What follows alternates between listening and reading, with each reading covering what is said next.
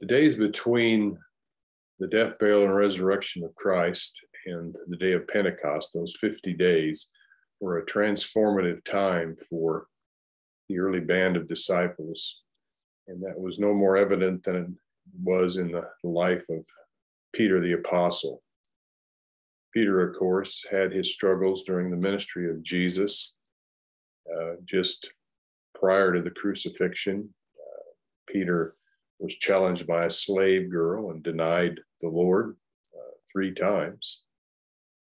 But yet, by the time we reach Pentecost, following the resurrection of Christ, Peter is boldly proclaiming the gospel as well as the rest of the disciples there. I want to share at the beginning of the lesson here some words from his sermon that day. We'll be reading from Acts chapter 2. We'll read verses 14 through 24. Acts 2, verses 14 through 24. Follow along in your own Bibles or just listen as I read these words from this bold preacher. It says, "But Peter, taking his stand with the 11, raised his voice and declared to them, 'Men of Judea and all you who live in Jerusalem, let this be known to you and give heed to my words. For these men are not drunk as you suppose, for it is only the 3rd hour of the day. But this is what was spoken of through the prophet Joel. And it shall be in the last days, God says, that I will pour forth of my spirit on all mankind, and your sons and your daughters shall prophesy, and your young men shall see visions, and your old men shall dream dreams. Even on my bondslaves, both men and women, I will in those days pour forth of my spirit, and they shall prophesy. And I will grant wonders in the sky above and signs on the earth below, blood and fire and vapor of smoke. The sun will be turned into darkness and the moon into blood before the great and glorious day of the Lord shall come. And it shall be that everyone who calls on the name of the Lord will be saved. Men of Israel, listen to these words. Jesus the Nazarene, a man attested to you by God with miracles and wonders and signs which God performed through him in your midst, just as you yourselves know. This man, delivered over by the predetermined plan and foreknowledge of God, you nailed to a cross by the hands of godless men and put him to death. But God raised him up again, putting an end to the agony of death, since it was impossible for him to be held in its power." And again, I would affirm what a change in Peter's life. Here he's confronting his fellow Jews with crucifying their Messiah. But of course, he's bearing witness to the resurrection of Christ as well, and that changes everything. I'm keying in this particular lesson on the phrase in Acts chapter 2, verse 24, right near the end of our reading there, where it says, God raised him up again, putting an end to the agony of death. That is, if you will, the mission of resurrection. And of course, here in context, it's likely speaking of putting an end to the agony of death for Christ himself, because it goes on to talk about raising Jesus from the dead. So I would affirm that that's the primary case, but I would also affirm that perhaps we could attach an even greater, more far-reaching importance to those words. Not only was the death of Jesus, not only was the agony put to an end for him, but through the death, burial, and resurrection of Christ, we had an overall putting of an end to the agony of death. And that would involve you and I and anyone else who puts themselves by faith into his church. You see, the primary death problem that we have, and the primary death problem that God was conquering through Jesus the Messiah, was spiritual death. Spiritual death is, of course, the separation from God that comes through sin. The Bible defines it that way. This goes clear back to the beginning in Genesis chapter 2, verses 15 through 17. You know the story of Adam and Eve well, I'm sure. But as God prepared that early couple, the first man and woman created, for their job of subduing the earth, notice what is recorded in Genesis 2, starting in verse 15. It says, "Then the Lord God took the man and put him into the Garden of Eden to cultivate it and keep it. The Lord God commanded the man, saying, from any tree of the garden you may eat freely, but from the tree of the knowledge of good and evil you shall not eat, for in the day that you eat from it, you will surely die. Now, again, the question that bears asking there, did Adam and Eve die the day in which they ate the fruit that they shouldn't have eaten? Well, the answer is yes, because God said that it would happen. So this means we're talking about spiritual death as the primary problem here. Yes, separation from the tree of life did result in physical death for them, but that's not the primary issue that is being dealt with here. Adam and Eve died in the day that they ate, because it was at that point that they were driven out of the garden. God positions, read on there in Acts 2 and 3, puts an angel there with a sword guarding the way to the tree of life, and they were driven out of the fellowship and presence they shared with God. That's spiritual death. It's what we see echoed in the prophet Isaiah in Isaiah 59, verses 1 and 2. As part of what Isaiah says there, we read these words: behold, the Lord's hand is not so short that it cannot save, nor is his ear so dull that it cannot hear, but your iniquities or sins have made a separation between you and God, and your sins have hidden his face from you so that he does not hear. And we learn from that verse, of course, that we share in the death spoken of Adam and Eve through our own participation in sin, and that causes a separation between us and God. Our sins have made a separation. That is spiritual death. And then, of course, in the New Testament, as Paul in Romans 6, verse 23 tells us, that the wages of sin is death. When you sin, you die spiritually. And that's the problem, again, that God is dealing with here. I would affirm it's the primary death problem that God is rectifying, taking care of through the death, burial, and resurrection of Jesus. But it was through the work of Jesus the Messiah that spiritual death was conquered and resurrection life was assured.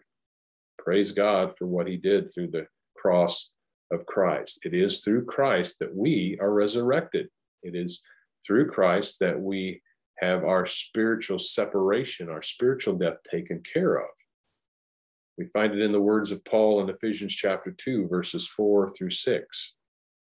Verses 1 through 3 of Ephesians 2, of course, Paul there speaks of the death problem we have, but then he starts in verse 4 to talk about what God did to take care of the problem. Ephesians 2, verses 4 through 6 says, but God, being rich in mercy because of his great love with which he loved us, even when we were dead in our transgressions, raised us up, or made us rather alive with Christ. That's resurrection language. By grace you have been saved, and raised us up. There's resurrection language again.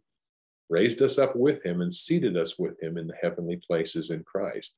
Now you'll note there, Paul is speaking in the past tense for these people who were living and breathing at the time he wrote the letter. He's writing to living and breathing believers in Ephesus. He says, we were dead. There was a time they were dead. They couldn't be physically dead. No, we were spiritually dead, Paul says, but through Christ, God, through his great mercy and love, has made us alive, raised us up with Christ, and has seated us, all past tense, something God has done by grace through faith. In the Colossian letter, chapter 2, verses 11 through 14, Paul speaks of the same thing in a little bit different words, but notice what he says to those believers in Colossae. Colossians 2, starting in verse 11, says, and in him you were also circumcised with a circumcision made without hands, in the removal of the body of flesh by the circumcision of Christ, having been buried with him in baptism, in which you were also raised up, resurrection language, with him through faith in the working of God who raised him from the dead. When you were dead in your transgressions and the uncircumcision of your flesh, he made you alive together with him, having forgiven us all our transgressions, having canceled out the certificate of debt consisting of decrees against us, which was hostile to us, and has taken it out of the way, having nailed it to the cross. Again, resurrection language spoken of throughout that section. And it's in Christ God has dealt with that issue. Again, past tense, he made you alive together with him. If they had submitted by faith to God, then they have this resurrection. This idea of having canceled out the debt, certificate of debt consisting of decrees, nailing it to the cross. It's not the old law that was nailed to the cross there, as it's so often said. What was nailed to the cross was that death warrant that we had against us through our sin. That was what Jesus took upon himself and dealt with that. Then in Colossians 3, a chapter later, verse 1, Paul says, therefore, if you have been raised up with Christ, keep seeking the things above where Christ is, seated at the right hand of God. Once again, resurrection language. If you have been raised up with Christ, and he's speaking to the, again, believers here that had experienced that new life, he's telling them to continue to live in that resurrection. Going back to Romans 6, we read from verse 23 a little bit earlier. In Romans 6, verse 4, he says, therefore we have been buried with him through baptism into death, so that as Christ was raised from the dead through the glory of the Father, so we too might walk in newness of life. Resurrection. It's laced throughout the New Testament, and it's available to everyone who turns to Christ. So as we're reading here and studying, it was through Jesus. The cross was the bridge between people and God to take care of this spiritual death, this separation that is so devastating. Now, if you're a believer, a faithful believer in Christ, you have resurrection life now. You don't have to wait on a resurrection. If you're a faithful believer in Christ, you have resurrection life now. Resurrection life in Christ is to live eternally in this life and in the life hereafter, regardless of physical death. See, the believer, as affirmed so often in Scripture, doesn't have any reason to fear physical death because spiritual death has been taken care of. Throughout the Gospel of John, we have John the Apostle talking often about eternal life, and that's tied to resurrection, isn't it? If we have faith in Christ, then we live eternally. Notice, we're going to run through the Gospel of John here and look at several passages where John talks about this, but over and over, Jesus affirmed that those who have been raised from the dead spiritually will live eternally. In John 4, as Jesus talks to the woman at the well, the Samaritan woman who had come to the well to draw water, Jesus takes that opportunity to talk to her about living water that is really centered in him. He says, but whoever drinks of the water that I will give him shall never thirst, but the water that I will give him will become in him a well of water springing up to eternal life. So the Samaritan woman could drink the physical water and get thirsty again, but Jesus offers a spiritual drink. He is the living water, and if you partake of that, Jesus says you'll never be thirsty again. Then in John 5:24, hear these words. Jesus says, truly, truly, I say to you, he who hears my word and believes him who has sent me has eternal life and does not come into judgment, but is passed out of death into life. Now, there's present tense verbs there. Jesus doesn't say, he who hears my word and believes in him who sent me will someday have eternal life and someday not come into judgment. Someday will pass out of death into life. No, he says it happens now. By faith in God, you can have eternal life and avoid judgment and pass out of death into life. It's not something you have to wait for. Then in John 6, verses 47 through 53, John 6, 47 through 53, Jesus says, truly, truly, I say to you, he who believes has eternal life. I am the bread of life. Your fathers ate the manna in the wilderness, and they died. This is the bread which comes down out of heaven, so that one may eat of it and not die. I am the living bread that came down out of heaven. If anyone eats of this bread, he will live forever. And the bread also, which I will give for the life of the world, is my flesh. Then the Jews began to argue with one another, saying, how can this man give us his flesh to eat? So Jesus said to them, truly, truly, I say to you, unless you eat the flesh of the Son of Man and drink his blood, you have no life in yourselves. So not only is Jesus the living water, but he's also the living bread, the bread of life. And by faith, we, if you will, consume Jesus. This isn't a Lord's Supper text, as it's so often used for. A lot of the imagery is the same here, but when Jesus says, you have to eat my flesh and drink my blood, he's talking about putting that deep faith in him through which true life comes, and you can live forever according to Jesus. It's affirmed over and over again. Then in John 8, verse 51, Jesus says, truly, truly, I say to you, if anyone keeps my word, or if you will, have faith, he will never see death. That's true resurrection to life evermore.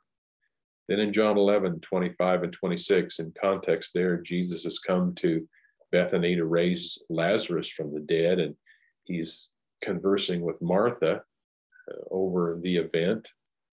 And notice what Jesus says to her. Jesus says to her, Martha, I am the resurrection and the life. He who believes in me will live even if he dies, and everyone who lives and believes in me will never die. Do you believe this? We read those words again. Jesus says, everyone who lives and believes in me, has faith in me, will never die. Do you believe this? And I would ask you, do you believe this? Jesus says that resurrection life was available in the then and now, then and now and then. And by virtue of that, you can have this eternal life. A believer, faithful believer in Christ, will never die. Physical death doesn't short circuit that process. You see, Jesus is the answer to our death problem. Jesus is the answer to the death problem God is trying to deal with in the Bible. I like what Revelation 1, verses 17 and 18 reveals about the risen Lord. As John is getting these visions of Jesus, Jesus speaks to him in Revelation 1, and starting in verse 17, it says, and when I saw him, I fell at his feet like a dead man, and he placed his right hand on me, saying, do not be afraid. I am the first and the last and the living one. I was dead, and behold, I am alive forevermore, and I have the keys of death and Hades. I love that phrase. Jesus has the keys of death and Hades. By virtue of Jesus's conquering of death through his own physical resurrection, Jesus now has the keys of the grave for everyone. And that's why he can offer spiritual life to all of those of faith. As we started out in Acts 2, verse 24, Jesus, through his death, burial, and resurrection, put an end to the agony of death for every believer. Don't have to agonize through that because Jesus has the keys. Hebrews 2, verses 2 through 14, speaks of the one who had the power of death prior to what Jesus accomplished on the cross, and that was the devil. Hebrews 2, 14 and 15 says, therefore, since the children share in flesh and blood, he himself, speaking of Christ, also partook of the same. That is why Jesus had to take on the flesh, because he had to die in the flesh to conquer our death problem. He himself likewise also partook of the same, that through death, his death, he, or Christ, might render powerless him who had the power of death. Well, who is that? Well, the Hebrew writer goes on to say that is the devil.